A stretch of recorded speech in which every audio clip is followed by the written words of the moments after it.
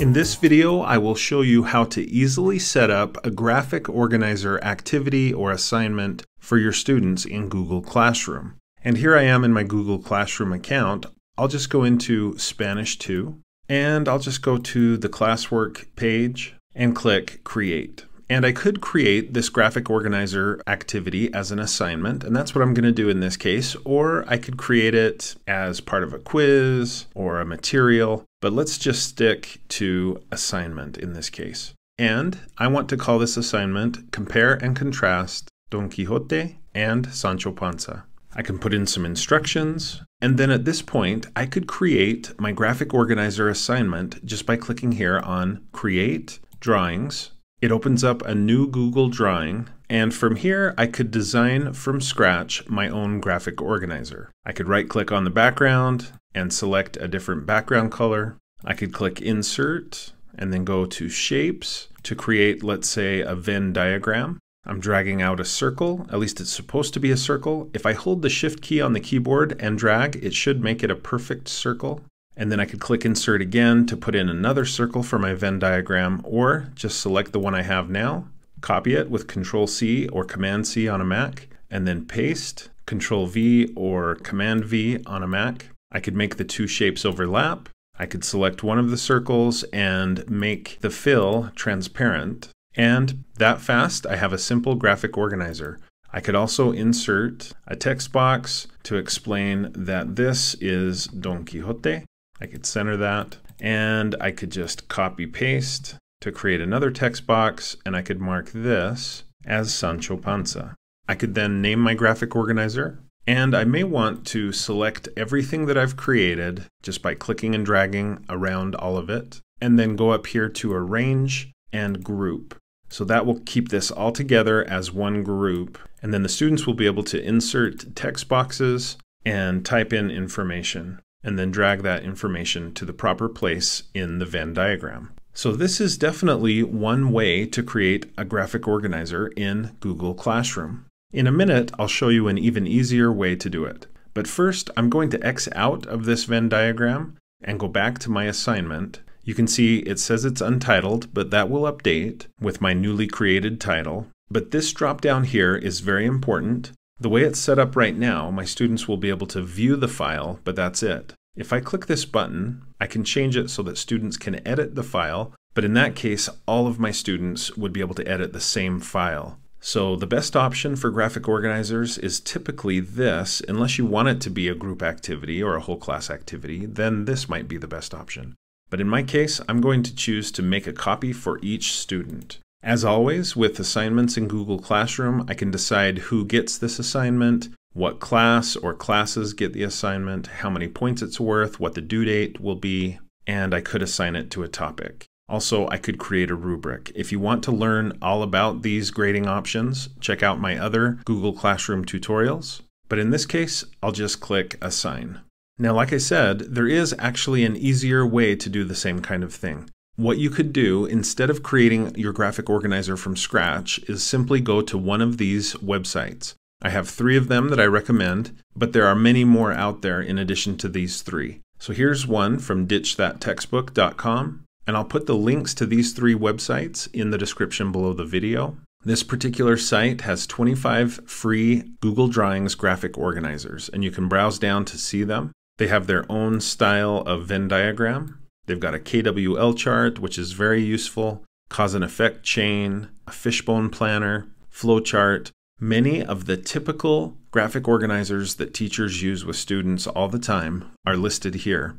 Here's another example of a website that has Google Drawing graphic organizers and other templates. There's a Frayer model template, prediction chart template, problem solution template. They even have them broken down by subject area. So we have some templates, and some of these are graphic organizers for social studies, math, science, language arts, and so forth. You can see a glimpse of what those templates look like here at the bottom of the page.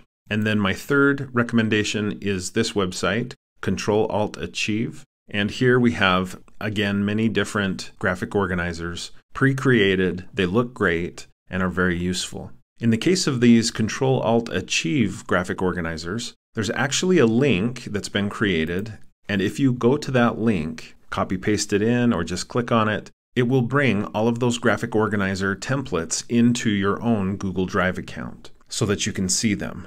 If you want to keep those accessible for you, you can just click here at the top where it says templates and choose Add Shortcut to Drive, and you can organize that shortcut however you want to.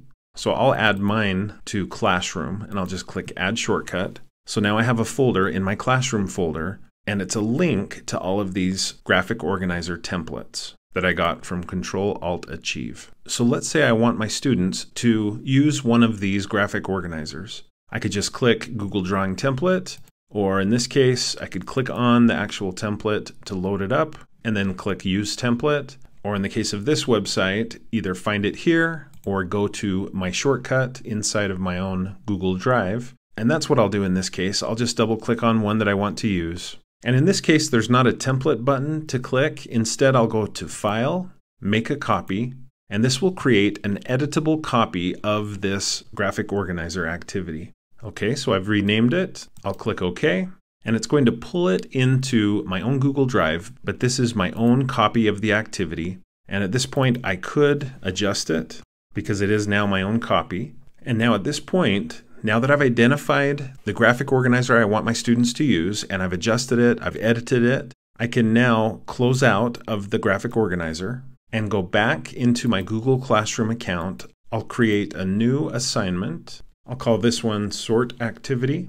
Again, I should put some instructions, but this time, because I simply identified a template and then adjusted it, I don't have to click on Create. All I have to do is go here to Add, and then select Google Drive, and it will allow me to pull the document that's already in my Google Drive. Here it is, and I can pull that right into this graphic organizer assignment that I'm creating. So with it selected, I'll click Insert. There it is. I want students to each have their own copy, and as usual, I could adjust some of these settings here. I'll just go ahead and click Assign, and then switching over to my student account, I can go into that same class, go to the Classwork tab. There at the bottom is the Sort Activity. This student's copy of the graphic organizer assignment already has his name on it. He can just click there and start sorting the shapes into the boxes. Like I showed earlier, if the student needs to add text, he can by clicking Insert, Text Box, just drawing out a text box and typing. Also, if you want your students to be able to insert images, there's a great way to do that. Right from within Google Drawings, the students can click here on Insert Image. They could upload from the computer or search the web. They can do a search for something that's azul in this case. Click and drag to drop the image into their graphic organizer. It does take a couple of seconds to actually pull it in. Then the student can resize the image if need be to put it where they want it to be.